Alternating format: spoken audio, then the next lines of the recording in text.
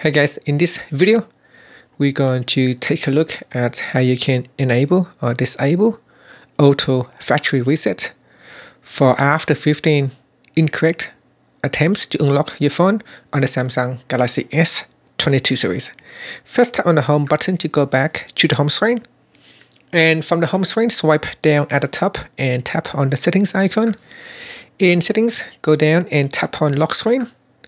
Next, we go down and tap on Secure Lock Settings.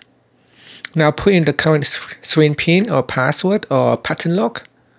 Once you are in here, tap on Auto Factory Reset. Tap on the toggle button to switch it on or switch it off. Now set it after 15 incorrect attempts to unlock your phone, it will be reset to factory default settings and all data will be erased, including files and downloaded apps.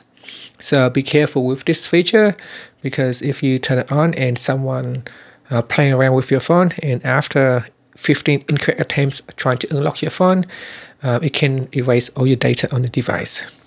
After that, you can tap on the home button to go back to the home screen.